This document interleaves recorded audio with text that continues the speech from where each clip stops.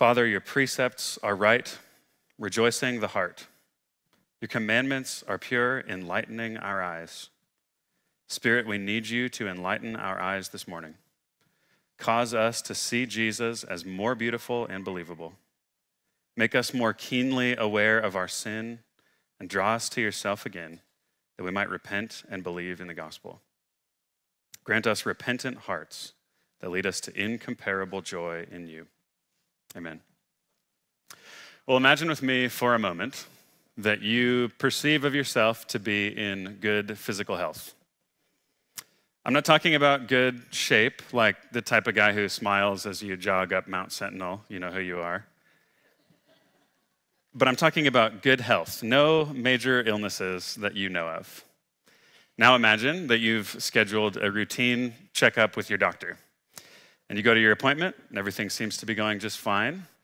And then your doctor says to you, hey, good news, there's a cure. Your response to what your doctor says is determined by what you perceive of your health to be. You think you're in good shape. You don't know that you have any sort of disease, so you reject the treatment. But imagine a different scenario in which you have been struggling with an illness for years and years and years. You've had countless appointments with specialists, blood work, tests, scans, all of them pointing to an incurable illness.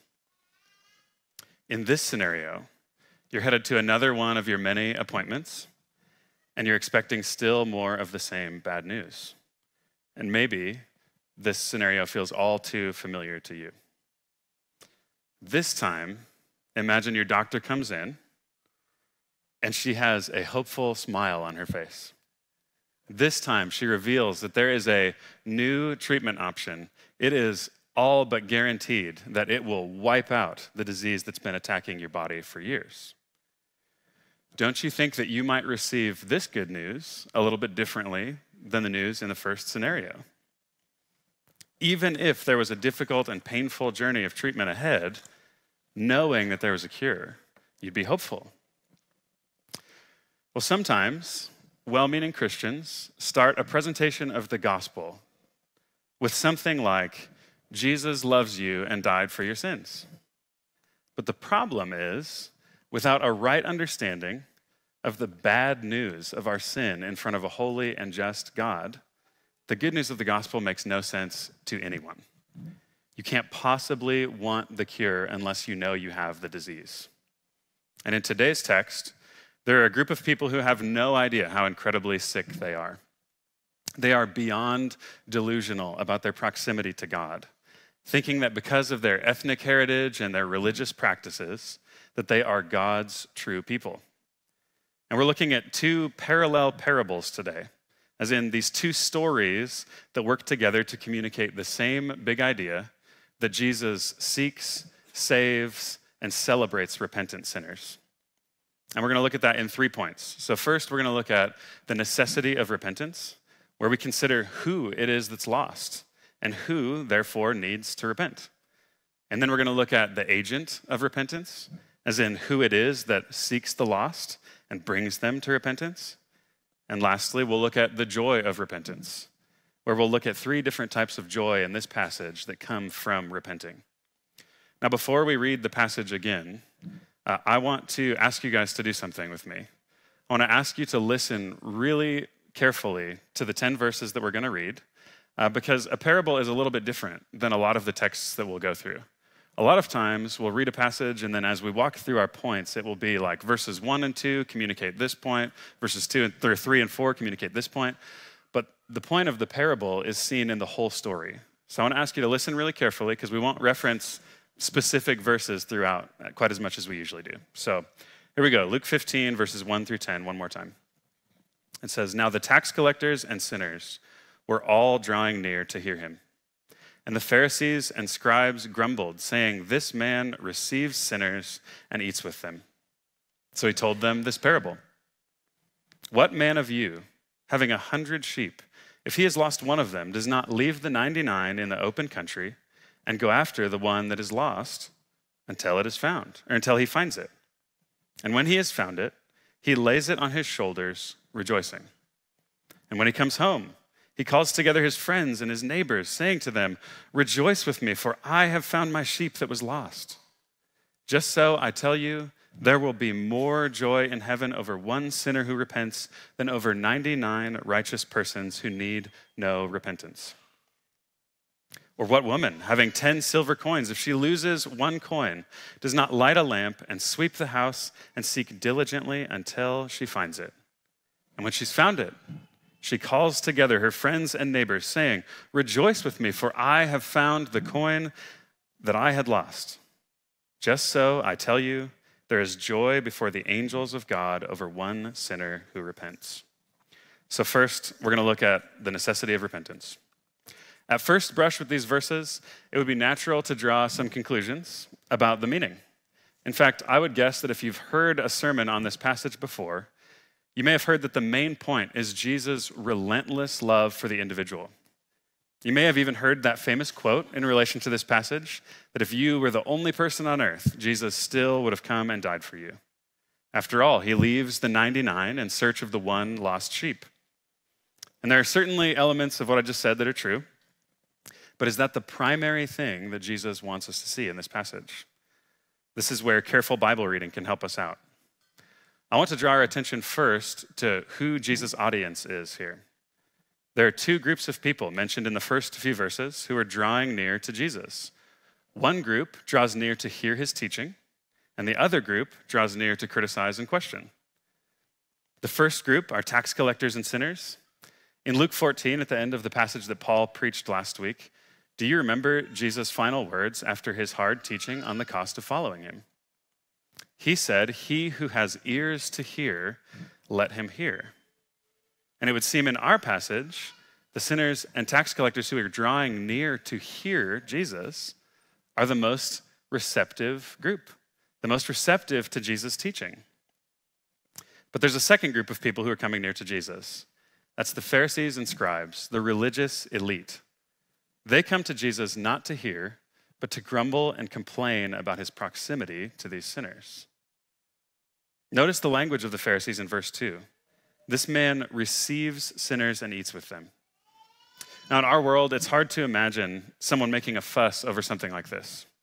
As Tyler mentioned a few weeks back, our culture has a sort of theoretical category for this kind of hospitality, though more often than not, I would guess that we like the idea more than the practice of it. But in Middle Eastern culture, hospitality was and is a huge deal. For a person to receive another person carries with it the weight of belonging and affectionate care. At the time, a prominent person in a town or village might have opened their table to feed people in need, but rarely, if ever, would they actually sit down and eat with a person of a different status or station than them. It would diminish their place in society. They would be viewed as lowly if they associated with the lowly. And here, Jesus condescends yet again to be seen eating and receiving, eating with and receiving tax collectors and sinners, those viewed as unclean. And in Luke so far, the Pharisees have already been rattled by Jesus' teaching, by his claims that he's equal with God. And now, to add insult to injury, this man who is claiming equality with God is dining with people who are unclean. They're dirty. They're outsiders. So Luke records these parables, these two stories that we just read, as Jesus' response to the Pharisees. The Pharisees and scribes are the target audience of this passage, not primarily the tax collectors and sinners. And this changes how we look for the meaning here. So in both the lost sheep and the lost coin, we're presented with something that is not where it's supposed to be. Let's consider what lostness looks like for both the sheep and the coin. Now, I'm not a shepherd. I didn't do 4-H growing up like some of you in here. And I haven't spent that much time around sheep. But I'm led to believe that sheep are generally helpless creatures. A sheep strayed from the flock is vulnerable. And being in a dangerous setting, the sheep is going to lay down and surrender to the hopelessness of the situation. Apart from the protection and guiding of the shepherd, the sheep is destined to wander aimlessly, suffer attack by predators, and eventually die. And Jesus pointedly describes people this way in Matthew 9:36, where he looks out at the crowds of lost people around him and he sees them as harassed and helpless, like sheep without a shepherd. Well, in the lost coin, the woman sets out with a light and her cleaning supplies to search and sweep every dark corner of the house to find an inanimate object. I don't want to insult anyone's intelligence here, but coins aren't alive. They have no will to do anything, and even if they did, they have no legs to move them where they might want to go. A lost coin can't make itself be found. It is lost.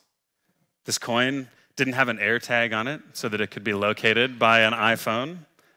Apart from the illumination and scouring of the house by someone, this coin will be lost forever. So what are we to see about the state of both the sheep and the coin? And what does that tell us about people? Both the sheep and the coin are helplessly, hopelessly lost.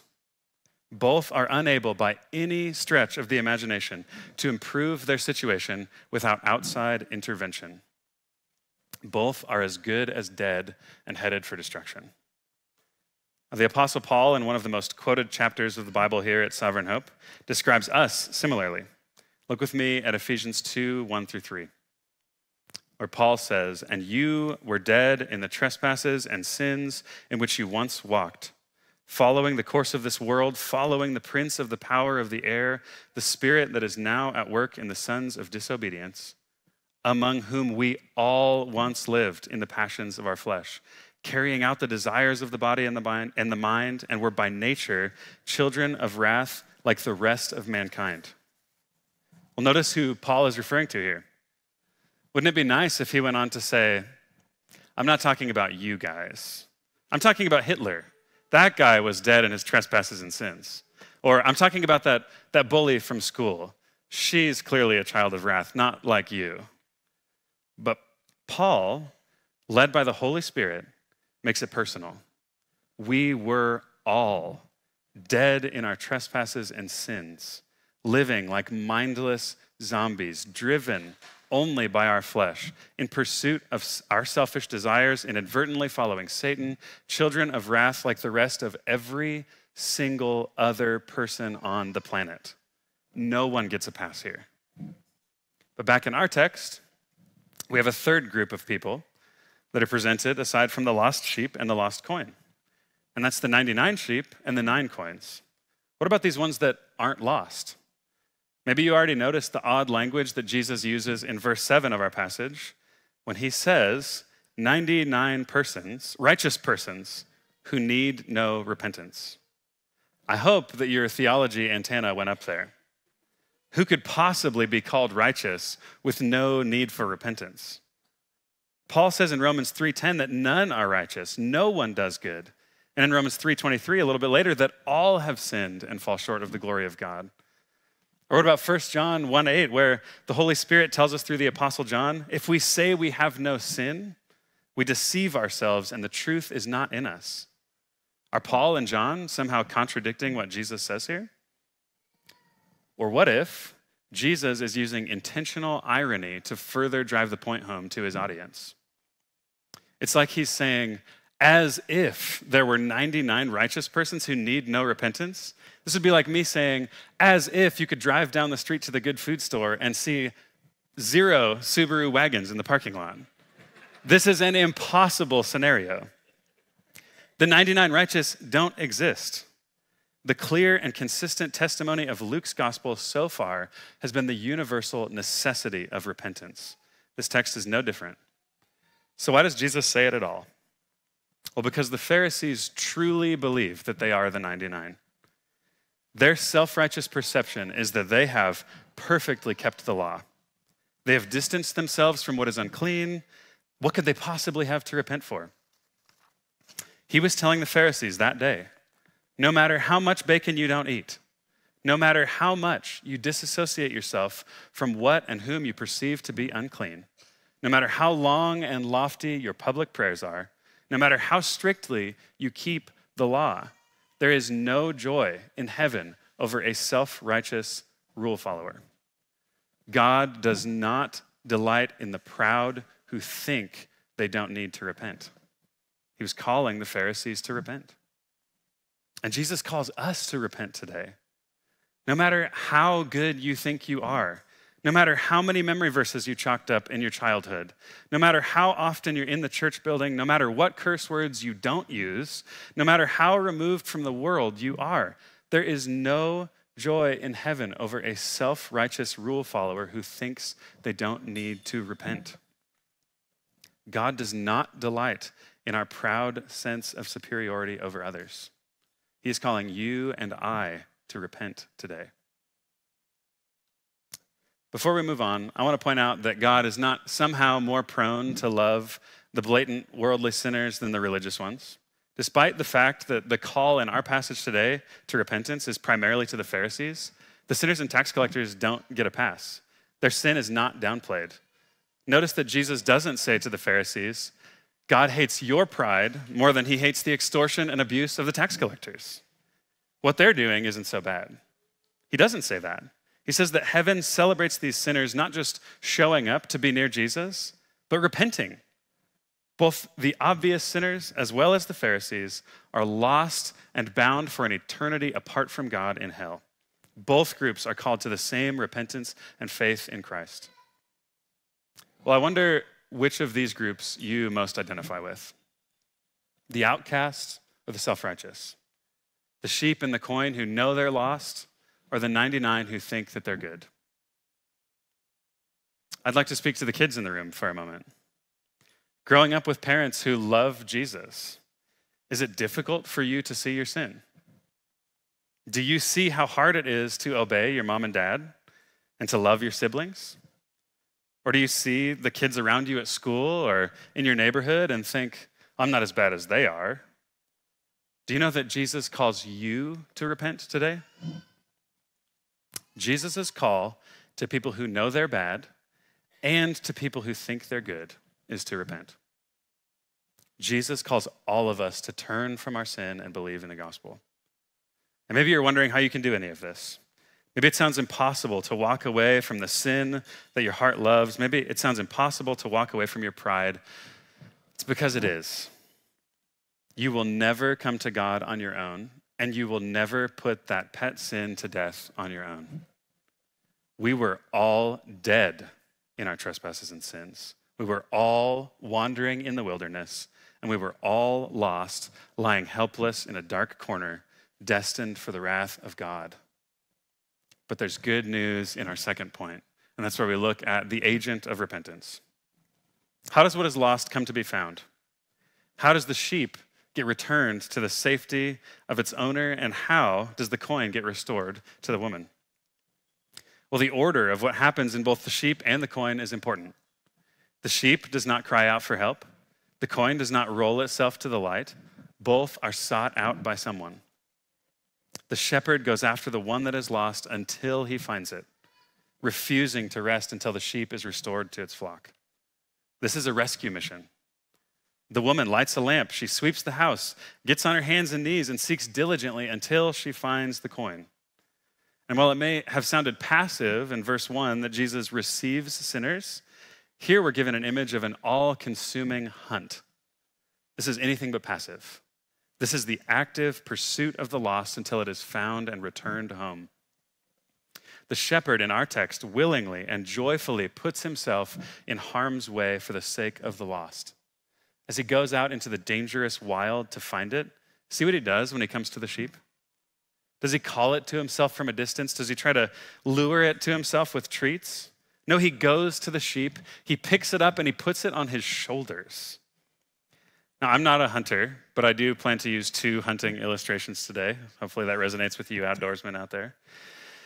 Well, after successfully bringing down a large animal like an elk, some guys will call a buddy with a 4-wheeler or a horse to come help them pack it out.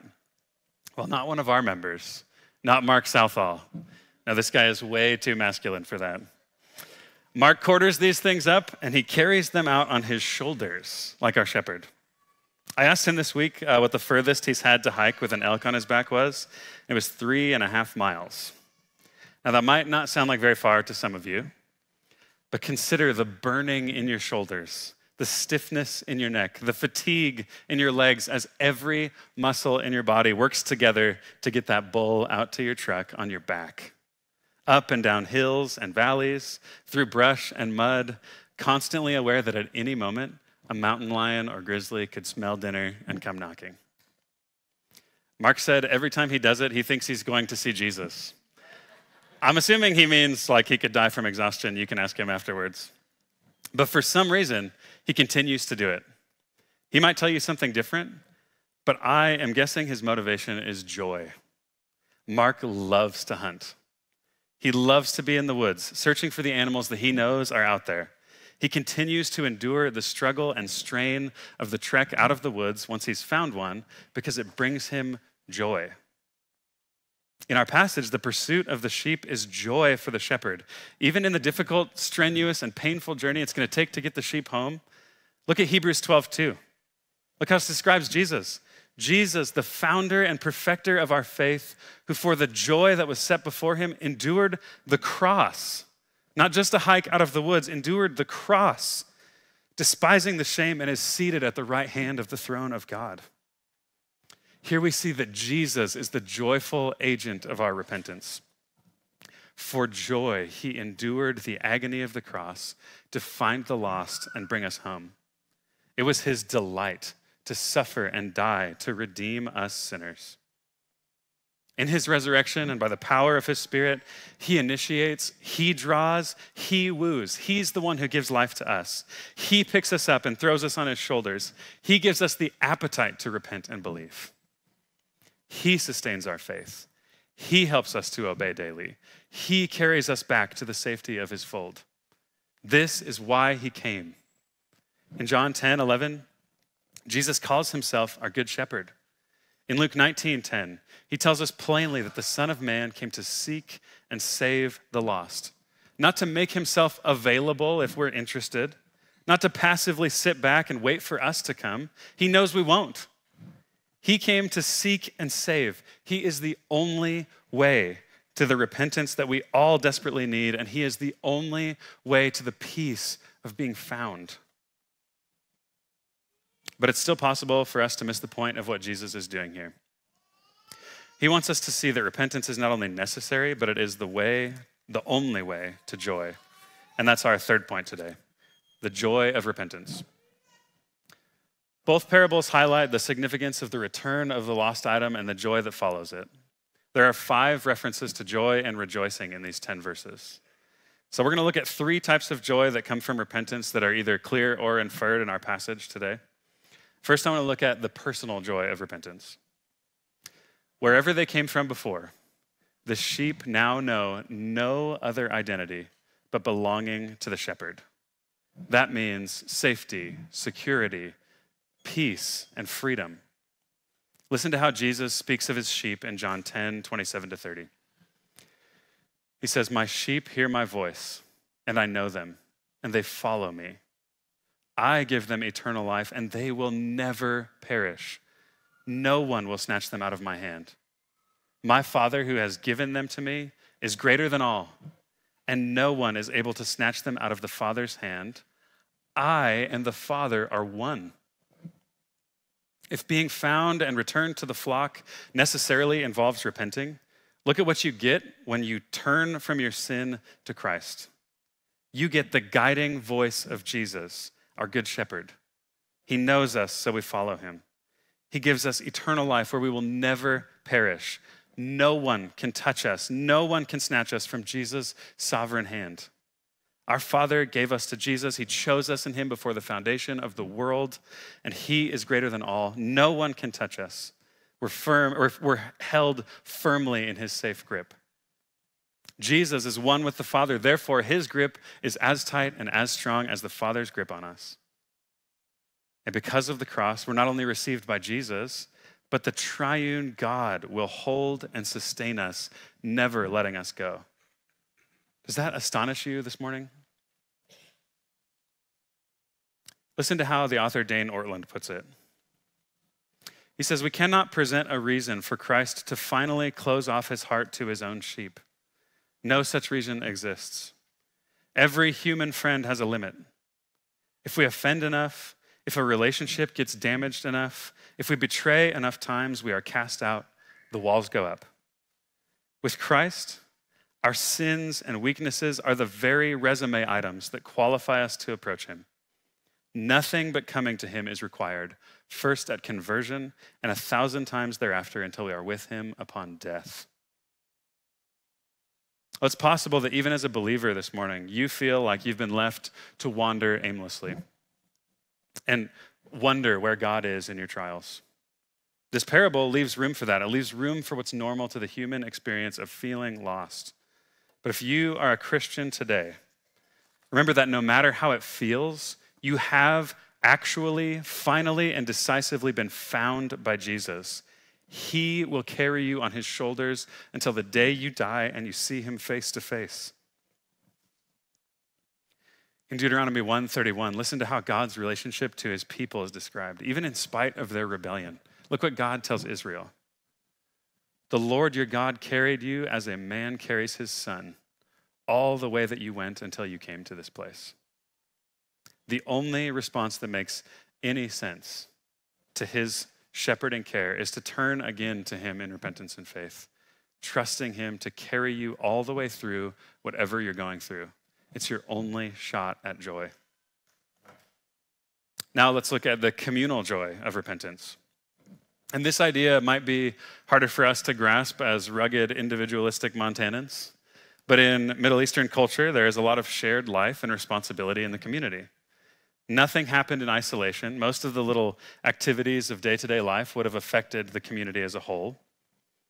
So therefore, there was a shared, it would have been rare, actually, in this time for an individual to own a flock of 100 sheep.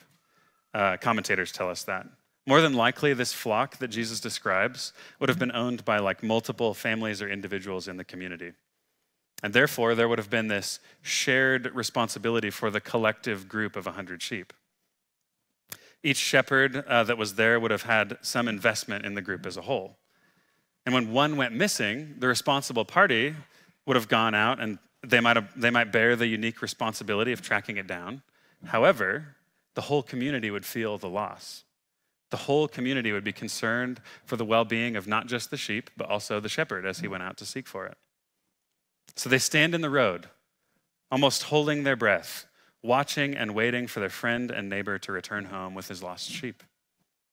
Imagine their joy when on the horizon, they make out the outline of the shepherd, slowly trudging along, not by himself, but with the sheep in tow.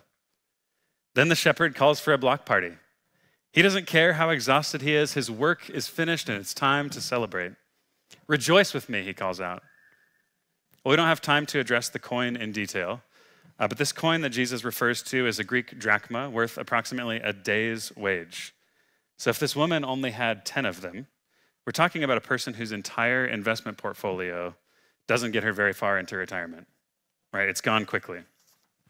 When there's a sense of interdependence among friends and neighbors in a community, when an individual loses something valuable, it is a loss to the whole village. Upon discovering the coin, she calls for a block party. She doesn't care that it's probably late since it's dark out. The coin has been found. Rejoice with me, she calls out.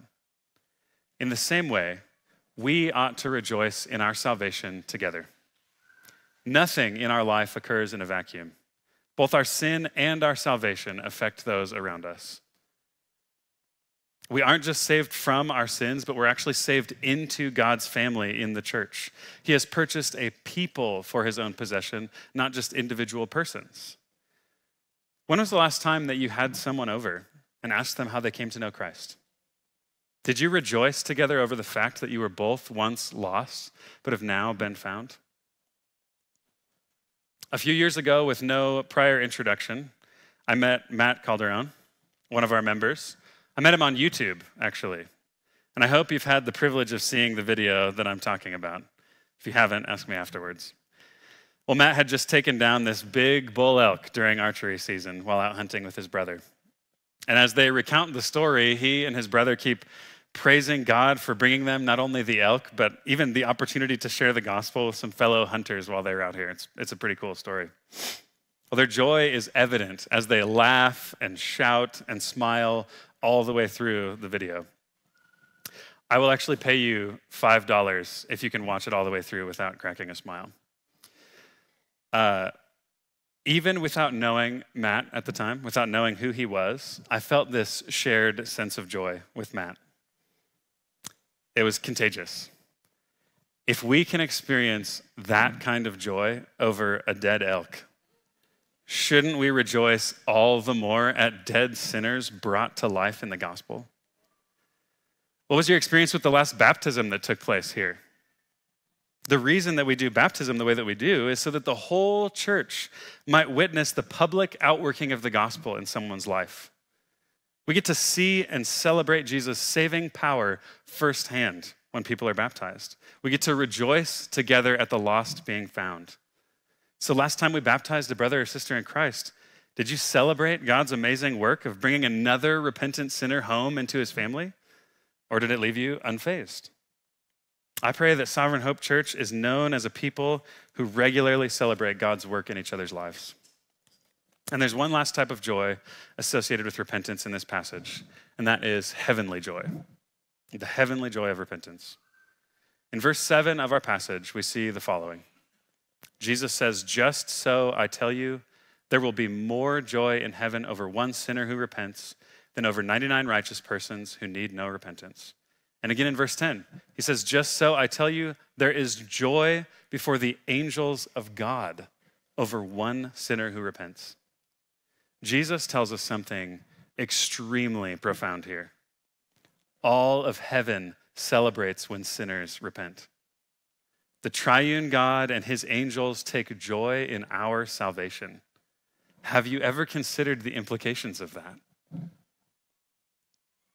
Johnny and I were talking this week about how sometimes knowing how sinful we are causes us to overemphasize our wormness, our sort of dirtiness. Even after believing the gospel, we can continue to view ourselves like God just tolerates us, because that's how we would respond to our enemies if we forgave them. But listen to how Dane Ortland describes it again. He says, "The high and holy Christ does not cringe at reaching out and touching dirty sinners and numbed sufferers. Such embrace is precisely what he loves to do. He cannot bear to hold back. We naturally think of Jesus touching us the way a little boy reaches out to touch a slug for the first time. Face screwed up, cautiously extending an arm, giving a yelp of disgust upon contact, and instantly withdrawing. This is why we need a Bible. Our natural intuition can only give us a God like us." Amen. We need the Bible. Here in Luke 15, the word of God spoken by the incarnate Son of God makes clear today that heaven celebrates every single person who repents and believes in the gospel. Look where else we see heavenly celebrating in Scripture, just to get a pulse on what causes heaven to erupt in worship. In Luke 2, verses 13 to 14, this famous Christmas passage, a multitude of angels shows up over a field of shepherds, praising God, saying, "Glory to God in the highest, and on earth peace among those with whom he is pleased." Or look at Revelation 5, 11 to 13. John records the following. He says, "Then I looked and I heard around the throne and the living creatures and the elders the voice of many angels numbering myriads of myriads and thousands of thousands, saying with a loud voice, 'Worthy is the Lamb who was slain to receive power and wealth and wisdom and might and honor and glory and blessing.' And I heard every creature in heaven and on earth and under the earth and in the sea and all that is in them saying, 'To him who sits on the throne and to the Lamb be blessing and honor and glory and might forever and ever.'"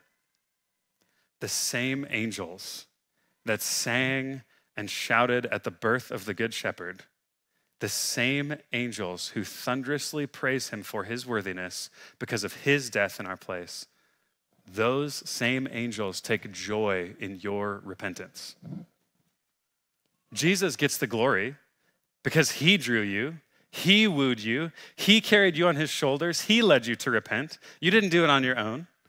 There is singing and shouting and rejoicing in heaven over our repentance, not because we're worthy, but because of the worthiness of the one who makes our repentance possible. Well, I want to close with a few points of application. First and most obvious is to repent. Have you considered yourself part of the 99 without acknowledging your need? Or have you viewed yourself as a sinner or a tax collector who is too far gone? Jesus says in John 6:37, all that the Father gives me will come to me, and whoever comes to me, I will never cast out. The call to repentance and joy that follows is to everyone. So if you're with us and you've never turned from your sin and trusted Christ, I beg you to come to Jesus today. If you're here and you've been a believer for a long time, maybe you're a member here. The call is still to repent. Repentance and faith aren't just the doorway to the Christian life, they are the whole house. We continue to repent and believe every day. And we're actually going to practice the first step in repentance when we confess our sins together in a moment. Even when we sing the song that we're about to, repent and believe, we're singing that to ourselves just as much as we're singing that to each other and to the lost in our lives. Oh, secondly, if you're a Christian here this morning, having been found by our shepherd, Jesus, shouldn't this passage lead us to seek the lost in our lives? Do we get down on our hands and knees with the flashlight of the gospel? Do we leave the safety and security of our friends and our community groups to go after our non-Christian friends and family members to bring them the good news? First, with your lost friends, family, and coworkers who are sick and dying in their sin, have you ever considered that you might be the only person in their life who has the cure? When I share the gospel, you would not believe the number of people who grew up adjacent to the church or people who currently know Christians. And when I share, they say something like, well, I had no idea this is what the Bible taught. If you're unsure where to start with evangelism, come talk to me or talk to one of the elders. Talk to someone you know who actually shares the gospel. We would love to help you think through how to approach those conversations. Well, finally, Habakkuk 2:14 tells us that the earth will be filled with the knowledge of the glory of the Lord as the waters cover the sea. And yet today, there are over 3 billion people living in places with no knowledge of the glory of the Lord. The reality of the lostness here ought to keep us awake at night. These 3 billion people will never experience the joy of repentance unless someone gives up the safety and security of house and home to seek them out, like Jesus sought all of us out. Have you ever considered if God might call you to uproot your life and go?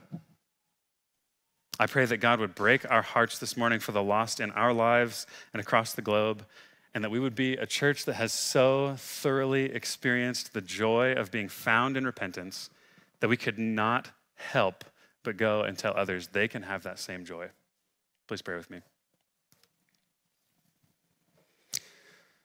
Father, we praise you for not leaving us to wander and die in our sin. Jesus, we praise you for seeking us out when we were hopelessly lost, and we praise you for saving us through your work on the cross.